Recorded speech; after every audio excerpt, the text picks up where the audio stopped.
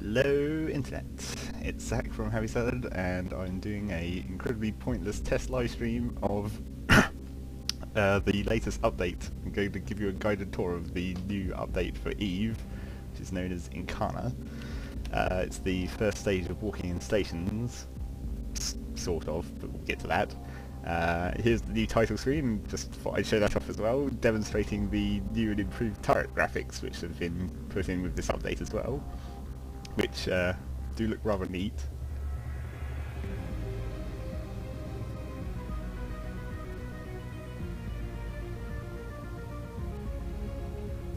That's all there is to that, really. So let's go in. And you may be wondering, why the crap am I doing a live stream video of an update that is purely graphical in nature? It's basically totally cosmetic. On a horrible live stream quality. Well, the main answer to that is this is just a test. Secondary answer to that is I really can't be bothered to set up any kind of other recording facilities, so this is what you're stuck with. For now. Right, so here we go into the station. Get that out of the way. And that.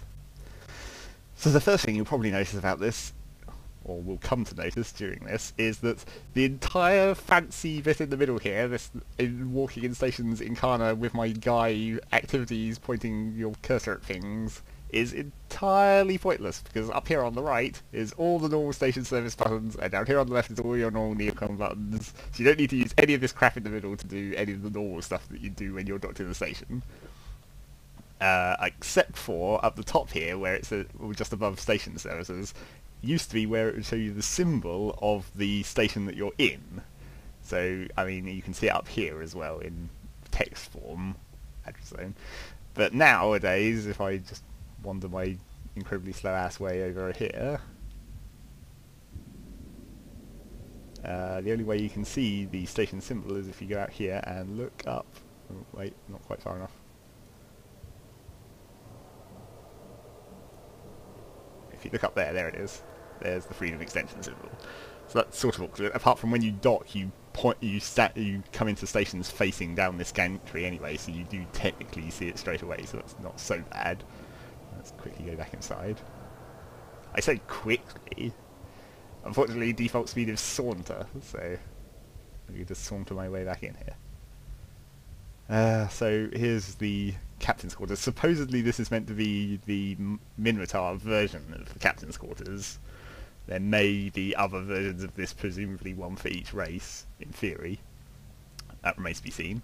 Bed and stool doesn't do anything, neither does that interesting glowing control panel over here, which is sort of a shame. Maybe they'll put some more stuff on it. Over here you've got your mirror, which you can use to open the character customization screen. Or you can just push this button. Let's go and sit down on the chair. If I can actually get close enough for it to activate. Oh, come on. Seriously? What do you want me to do here? Already having problems. That's it, finally. There. Now I can not move at all and look at my view around here. We've got, this is the corporation finder. I say as I click it and nothing happens. Oh, there it goes. This is apparently new, or improved at least over the older version. You can do all kinds of proper searching for corporations that have put adverts up by criteria. I don't really know anything about that. This is just random information from the universe, so you can see which panel it will open at the bottom if I were to click on it. So that's a sovereignty change, so that will open the sovereignty panel, and if you wait a minute it'll change to something else. So it's a Concord announcement, open the career agent directory. Oh, it's telling me about an agent. So random information, and then on the right you've got your planetary interface button, which just opens the science and industry panel, which is the same as pushing that. So also fairly pointless. On the table in front of you, you've got the agent finder, which also is failing to open. Oh, there we go. This is new as well. Also not loading. There it goes. You can search all the agents by faction and corporation and type and level and all the various other options. It's a bit awkward that it doesn't tell you how many pages of results you have, so that's a traditional bit of user interface fail. Yep, and then on your little ship icon here, you've got your various options to look at the various parts of your ship, including the fitting screen, but obviously fitting screen, and then down here you've got cargo holds, and I mean the hangar and the ship and the cargo hold you can open by right clicking on the ship in the hangar, all that kind of stuff. So again, that's another fairly pointless feature. So now I have to rotate so I can actually see the chair, so I can stand up. And let's go and look at my actual ship.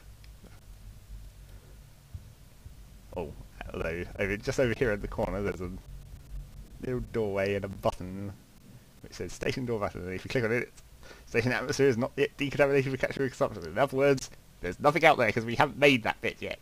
This is all that walking in station is from the first part of Incarna, this little tiny room and your ship viewing platform, which is what we're going to go and look at now. So you come out here, and there in the distance you can see my ridiculously large ship.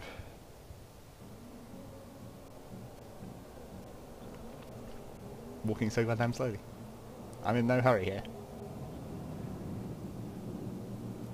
Okay, so here you have the traditional sort of hangar view, apart from sort of in scale, in theory. Of course, it's actually still incredibly difficult to tell how big anything is, because it's one of those things where it's like, they've tried to simulate it with like the fogging and everything, but it's one of those classic things where it's like something so big and so not normal to see, it's really still virtually impossible to have a comprehension of how big it's meant to be. I mean, you can, if I were to go into my, if I go into my ship, go into my ship information, I can find out how big it actually is. Okay, that battleship right there is 1,000 meters long.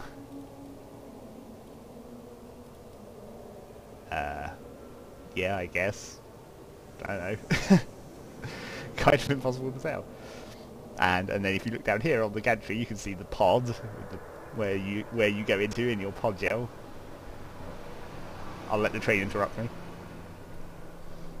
And then the pod goes up into the ship, presumably. And there's your undock button, in case you want that. And over here you've got another duplicate of the ship button. So yeah, that's the big ship. Let's switch that down to one of my smaller ships. Let's go down to the industrial. Where's the dynamic active button? Oh, there it is. So yeah, that's a bit smaller. How long is that meant to be? 306 meters, so a third as long. Yeah, I guess. Oh, and they gradually, very slowly rotate as you're standing here, so you do actually get to see them from all angles. Or you get to see the back of your head, obviously. Oh, and I should mention, you can have it like this, where you're sort of looking over your shoulder, or you can zoom out, so you're in a sort of more traditional behind you kind of walking pose. Either way, it's sort of annoying to just have this giant fucking guy just obscuring most of your view. Not to mention all the random panels and shit around the edge of the screen, as usual. Mind you, I am, of course, playing on a 5 to 4 monitor, so I don't exactly have the screen real estate, which has always been a problem for me and Eve. One of these days I'll get a widescreen, maybe. So let's go down to my smaller ship that I've got here, the shuttle. That looks pretty big. How big is it meant to be? No, it's 82 meters across the wingspan, so... yeah, I guess so. That does sort of look right. But again, it seems like they're quite big even compared to the battleships. I'm not sure about it. So that's basically all there is to the walking station stuff. This little room, this little gantry, this not quite as cool way to see your ships. And you can't spin them, you know, more station spinning. You have to wait for them to rotate very slowly. So what else is there in this update? We can talk about these kind of ridiculous clothes, which at the moment is a pretty limited selection. I don't think that's even all of them, and I'm not sure how you actually get to the full list, so sort of a problem. But yeah, you have the pilot's license extensions, which is equivalent of a month of game time. You break those down into some number of Orium that I can't remember. I don't actually know because I really don't care about this feature. You break those down into Orium and then you buy stupid clothes to wear with your Orium. And the clothes, I'm sure I went on about this plenty in the podcast when I mentioned it, but the clothes are a physical item, so if you want to always look like you're wearing your nice clothes, you have to take them with you when you go into your ship, which is kind of silly. And then I guess the last thing that I can show in a bit more detail is those new turrets. So if I open up the market and go to the ship equipment and turrets, and any old turret doesn't actually matter. Let's look at large blasters. So now I can actually preview the actual animations. That was an incredibly boring one. See if one of these other ones have a more interesting... yes. The Mega Neutrons. Moving sideways. The thing about this is, the animation shows the online or offline state of your guns. So when they're offline, they're flat down, and when they're online, they open up like this animation shows. Except, when are you ever going to online and offline your turrets in space, ever? I mean, seriously. I'm sure in some ridiculous, like, low sec and zero space and all kinds of stuff that I don't know about in PvP. I'm sure there's reasons. I just never do it. So I guess they're always going to look fully open on my ships. Let's have a look at one of the extra large ones, the siege cannons. They should have an interesting animation, surely.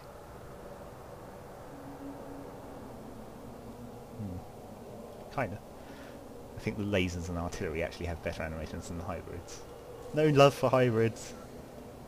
God damn it. Oh god.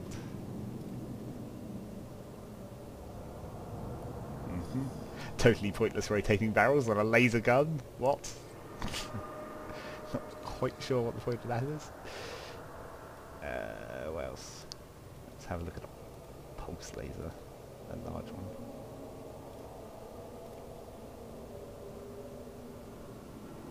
Oh, yep.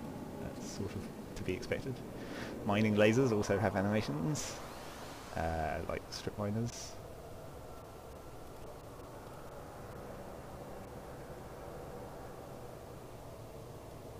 Being the giant ball things that they are. And kind of strangely, I mean, there's still no animations for missile turrets, which everyone is... missile launchers, which everyone is super annoyed about, as always, because missiles just spontaneously appear out of the middle of your ship. Kind of ridiculous.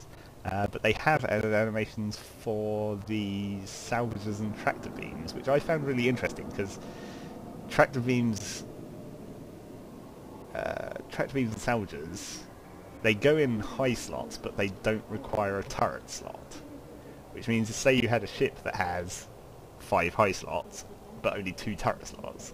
That means you can fit 2 turrets to it, and then 3 other things like tractor beams. But then, since they have a turret animation, apparently they've gone through and updated all the ship models so that they have 5 different positions, even if they only have 2 normal places you can put turrets. Which was sort of an interesting choice. Especially since they did this before missile launchers, which, I mean, needless to say, you did the salvaging and tractor beams before you did the missile turrets. That's a bit ridiculous, considering how stupid missiles look. I don't think I actually have a ship here that I can show the 5 different turret positions on. My battleship only has 7 and they're all in the same place basically, so that's not going to help. No, I don't have a ship I can do it with. Oh, and I forgot to show a projectile turret. I guess I'll pop up one of these artillery cannons. Doesn't look much like artillery. What about the autos? I know that auto cannons definitely look like auto cannons. Oh wait, that's artillery as well. See, that looks more like artillery. Do we have my autocannons in here. They're probably attached to the ship. Make active and go to fitting.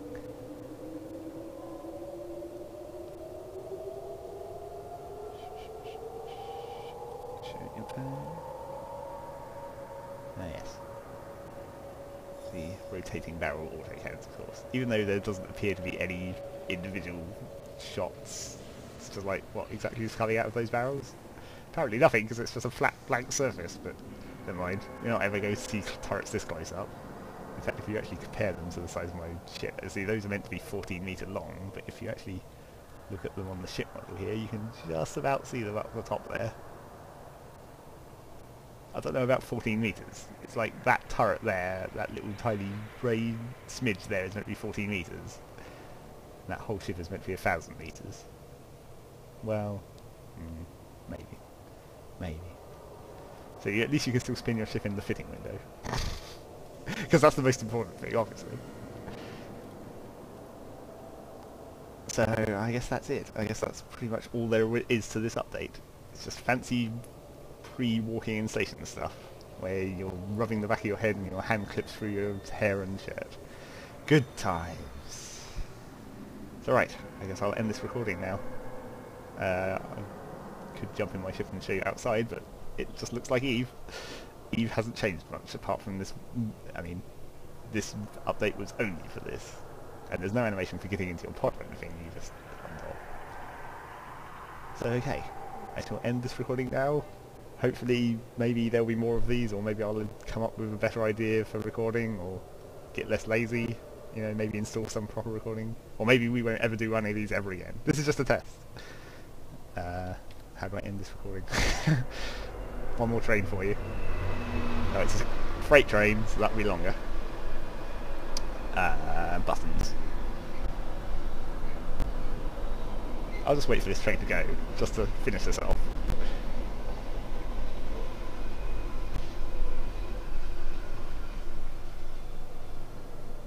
Okay, so, I hope someone somewhere gains some small amount of enjoyment out of this. I don't think anyone will, but what the heck. And I am out of here.